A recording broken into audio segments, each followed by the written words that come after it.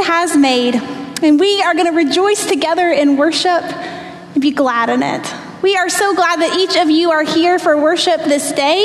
You all are social distancing and wearing your masks so well, and we are very grateful for that.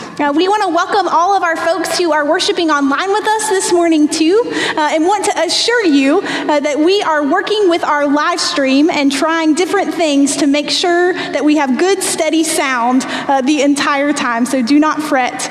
If it goes out, we will do our best to get us back online. I want to remind you all that if you happen to attend in-person worship and later in the week fall ill and test positive for COVID-19, we need you to call the church office. There are some different things that we have to do to keep everybody safe. And so if you'll just let us know if that happens to you, we would love to be praying with you and do what we need to do. Also hope that you all have been receiving all of our many emails that have been coming to you online. You should be getting 1 to 2 emails from us per week. If you are not, and you would like some help figuring out what might be happening on your computer, or if you don't have a computer and you're not receiving something from us in the mail, then please call us in the church office. We're trying to get everything updated so folks are getting things via email who are able to, and other folks are getting it via mail. We want to make sure that you are tied in to what we are doing here at the church. This morning, I want to invite you. I hope that you have your bulletin from online on your phone, or you printed it out and brought it with you this morning. As we sing our opening hymn for the healing of the nations, I want to invite you to hum along or to reflect on the words as we sing.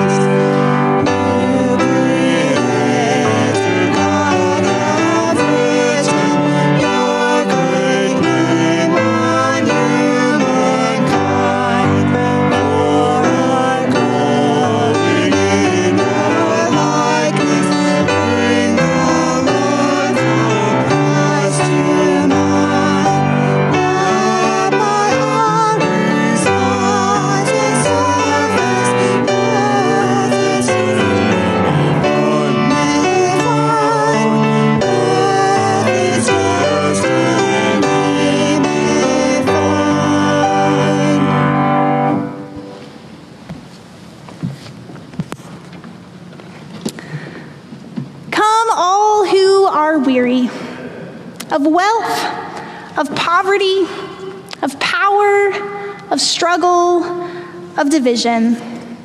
Come all who are heavy laden with too much, with too little, with anxiety, with fear, with anger.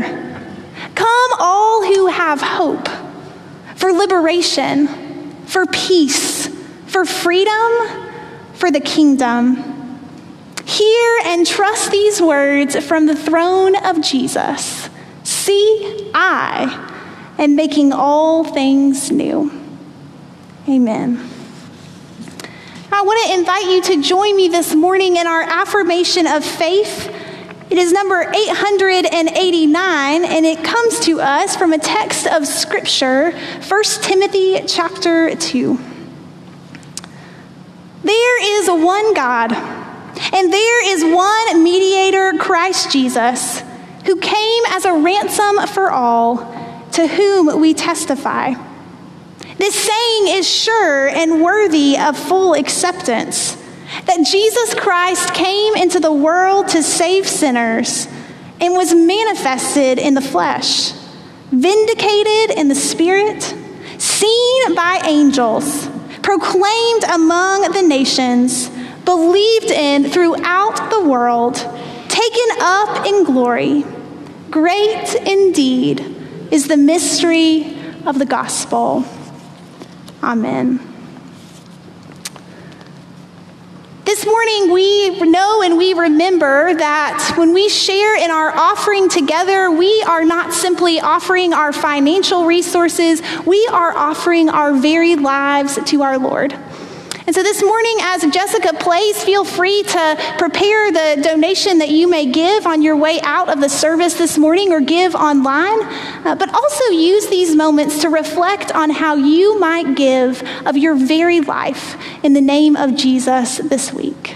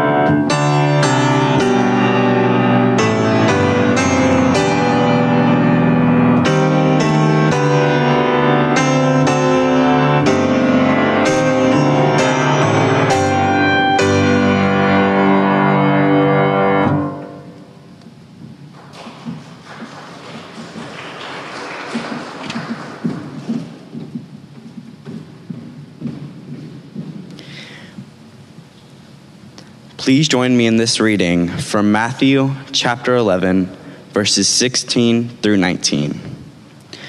But to what will I compare this generation?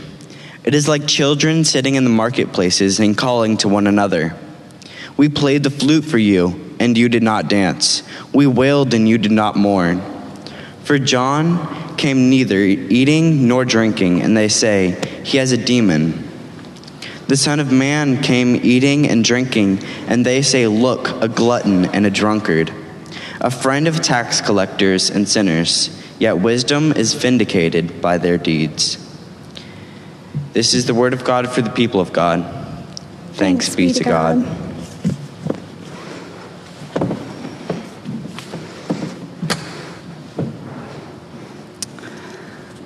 Friends, it is so good to be here with you in worship this day and to see all of what I assume are smiling faces under your masks. It is always just such a blessing, something that we will never take for granted again, to be able to be in this space and worshiping together.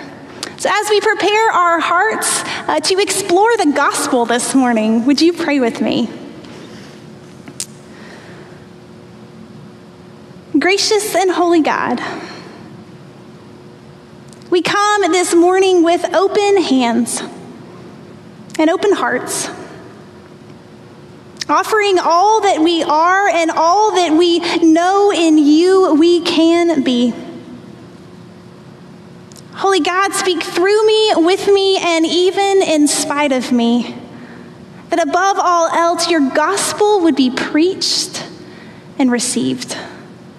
It's in the name of your Son, Jesus Christ, that we pray. Amen. How many of you all like to play board games? Would you just raise your hand if you like board games so I know I'm not alone? Okay, so Griff and I got this board game this Christmas from my brother and sister-in-law. A game that they had enjoyed playing with their friends down in Texas. And immediately after we received it, I almost couldn't wait to start tearing into the package and getting out all of the pieces. Because it was one of those games with a million tiny little pieces that once you open, you'll never really be able to find all of ever again. Well, the first time we played it with my extended family, Griff and I were pretty slow moving. You see, each time it's your turn, there are about 5 steps that you have to complete. And we had to think long and hard about them before moving on to the next step and finally completing our turn. There are tokens and cards and health levels and purchases that each person has to keep up with on their own. And so the first time we made it all the way through the game, seemingly having followed the rules and won outright, we were pretty proud of ourselves. But after 2.5 hours, all we had completed was level 1. We still had 6 more levels to go. And little did we know we would go on to buy an expansion pack with 4 more levels after that. Well, that first night we were feeling pretty proud of ourselves, so we decided to go ahead and dive in to level 2. After all, we had the hang of it. How long could it possibly take? But here's the thing that we learned really quickly. Each level had a different set of rules. So it didn't matter if we'd mastered the first level, because level 2 was going to be completely different than level 1, with completely different tokens that we'd never seen before, a completely new process, new challenges, and each time we moved to a new level, we were back at square one, trying to figure it out, and frustrated and confused. So over the last 6 months, whenever I am feeling brave, I try to convince Griff, who doesn't love the board game as much as I do, to get it out so that we can see if we can get through another level. And when we went on vacation at the beginning of June, we packed this board game, determined that over the course of that week, we were going to make it all the way to the pinnacle, even beating all the levels to the bitter end. Well, friends, after months of trying to win, culminating on that vacation, we did something that I'm not sure I have done since I was a little kid. After having lost to that last level multiple times, hours and hours of time that we had spent playing this game, finally we just broke down and we made an agreement. We changed the rules so that we wouldn't have to know the discomfort of losing ever again. And so when we dive into the scriptures this morning from Matthew's gospel, that's exactly what Jesus says we are like. We are like children who change the rules of our faith to our liking so that we don't have to be made uncomfortable at where Jesus is calling us to go, or goodness gracious, to admit that we may have at first understood incorrectly, and in the name of Jesus, we need to change. We are people who spend a lot of time changing the rules so we don't have to change our hearts. I don't know if you've ever paid much attention to this scripture text before. Honestly, as I was studying and preparing this week, I realized that this is one I usually just read right over because I've never really understood it. Why is Jesus so up in arms about children sitting in the marketplace and playing a flute, as the New Revised Standard Version says? Or children sitting in the marketplace and crying out loud? So I'm going to ask that we back up this morning just a little bit and see where this snippet falls in the greater scope of what Jesus is trying to teach us.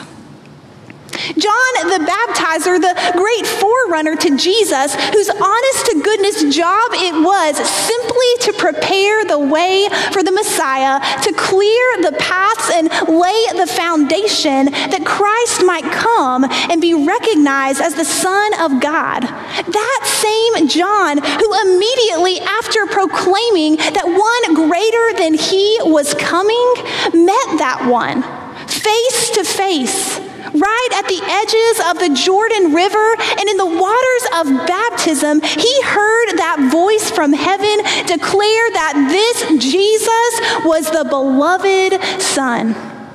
That same John has been arrested and taken into Herod's custody.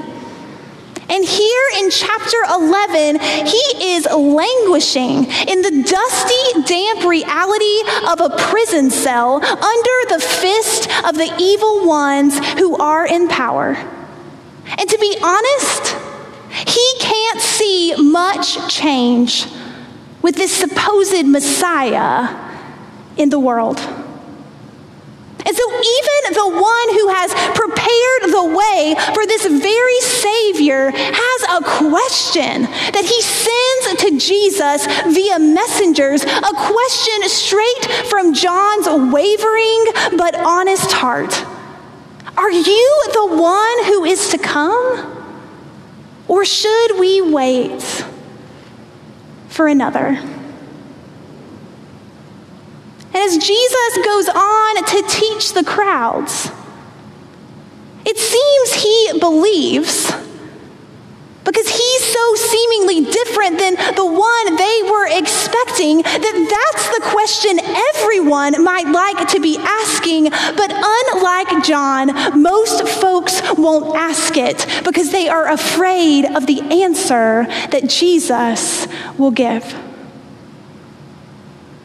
You see, Jesus says, there was this man who came before me. And until now, there was no one born of a woman that was greater than he. In fact, you followed him out into the wilderness to see what he was doing as he prophesied, as he ate locusts, as he wore that weird, scratchy clothing. And did any of you accept that John might be my messenger, my forerunner, the Elijah who was to come? No. To what will I compare you? You are like neighborhood children, playing a flute like you're at a wedding and expecting everyone to party. Crying like you're at a funeral and demanding that all join in, always changing up the rules of the game of faithfulness to the way you want to play to fit your fancy. John came fasting and living in the wilderness, a strict, set-apart life, and you called him crazy and demonic, clearly not the one who God would have sent. Then I came in a completely different way, feasting and living among the community, those on the outskirts, and you claimed I was indulgent, a friend of sinners and a lush, deciding that Jesus, also could not be of God? What will we have to do to get you to see that following the way of God isn't simply going to be with what makes you feel most comfortable? What will it take for you to see that you don't get to decide the faithfulness rules? What if you have to change your perceptions in order to see what God is doing? Give up your criteria in order to get on board.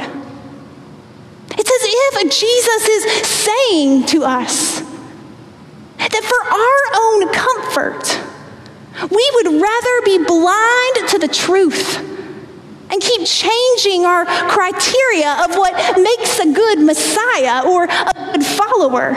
Keep taking Bible verses out of context to help our side of our whims and arguments. Keep heralding that there's no way Christ would call us to something we've never considered, something that's different and hard. And we do it all for one particular reason, so that we never have to find and feel that Christ-following discomfort. We spend a lot of time changing the rules like a board game to see if there's a way that we can follow God without ever having to change at all. Sometimes I wonder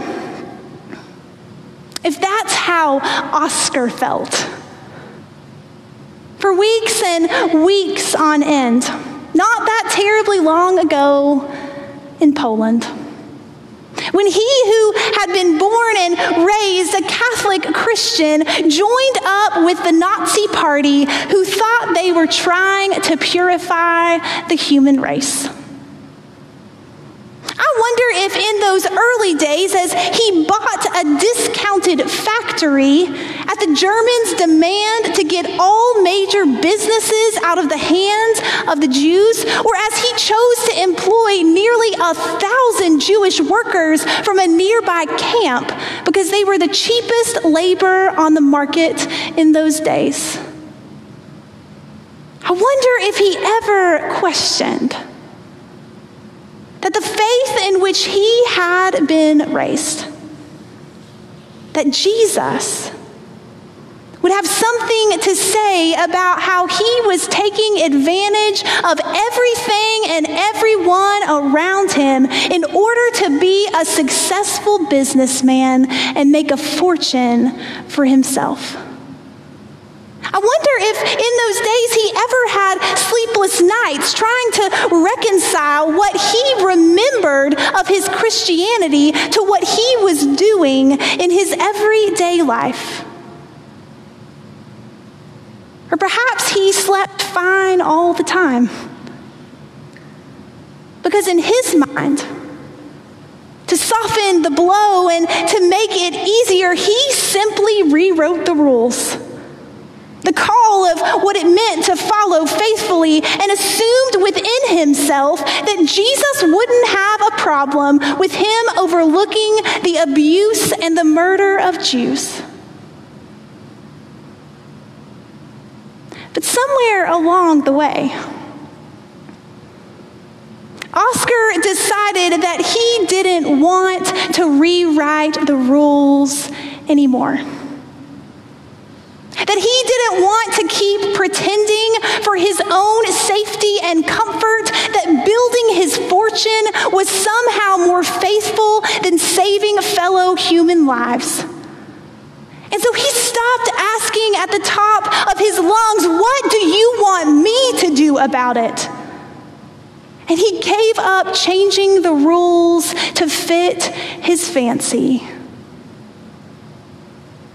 And instead, he stepped out into a place of faithfulness and discomfort.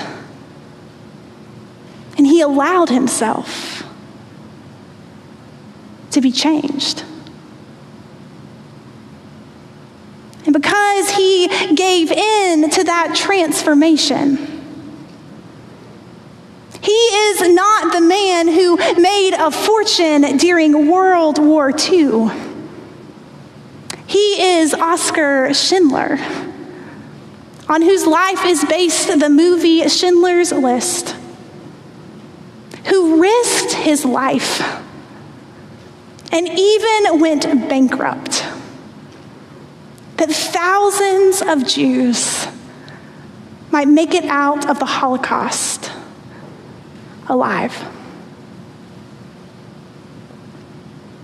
So friends, what supposed rules do you keep changing so that you don't have to move into a place of discomfort and fully follow in the way of Christ? Would you lay those changing rules down this day? But instead, Jesus might change your heart. May it be so in the days that lie ahead. In the name of the Father, and the Son, and the Holy Spirit. Amen.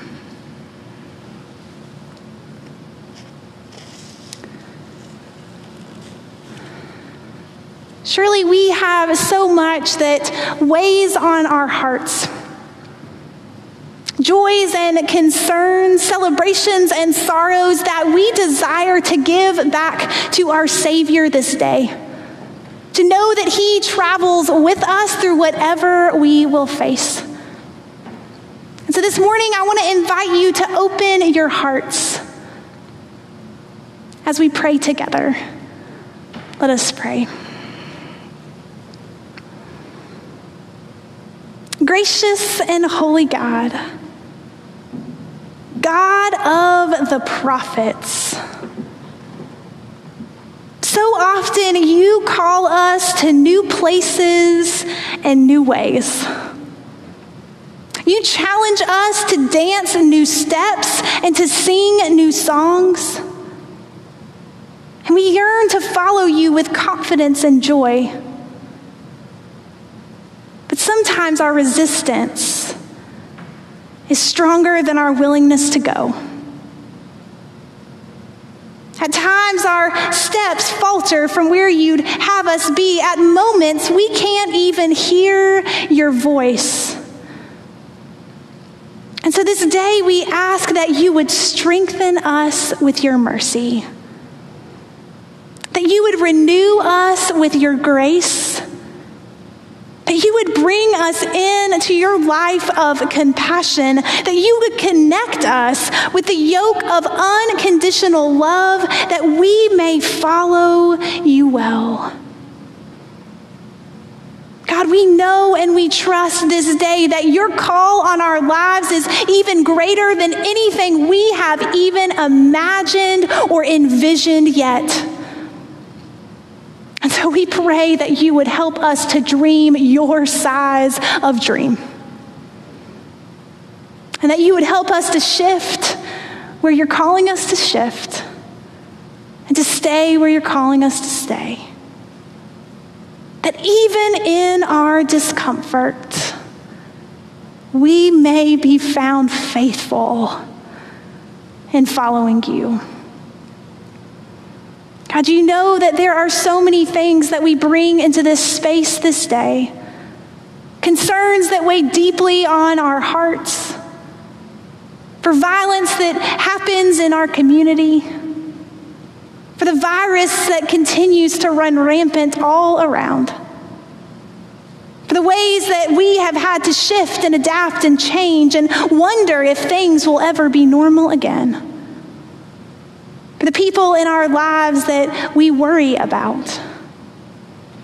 God, whatever it is, we bring it all to you this day. And we offer it to you with open hands, knowing that you are the great healer, the one who is sitting there on the throne, making all things new. And so we pray that we would trust that this day and seek to see where you are all around us. God, we thank you for your faithfulness. And we praise you and we love you this day. And it is out of that love that we pray now together in the way that your Son, Jesus, taught us. Our Father, who art in heaven, hallowed be thy name. Thy kingdom come, thy will be done, on earth as it is in heaven. Give us this day our daily bread, and forgive us our trespasses, as we forgive those who trespass against us. And lead us not into temptation, but deliver us from evil. For thine is the kingdom, and the power, and the glory forever. Amen. Friends, would you listen and reflect on the words of our closing song this day? This is my song, and may this be our prayer throughout our week.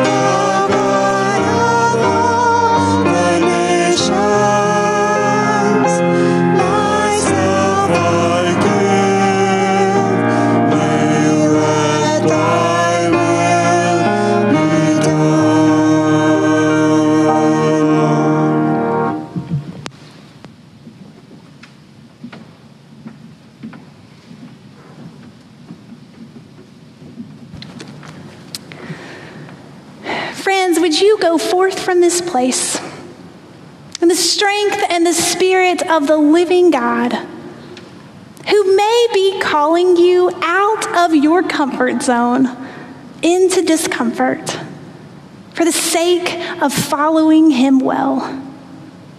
Would you listen this week and follow faithfully? And would you love God? Would you love one another and love the Northside of Greenville wherever you are? Amen.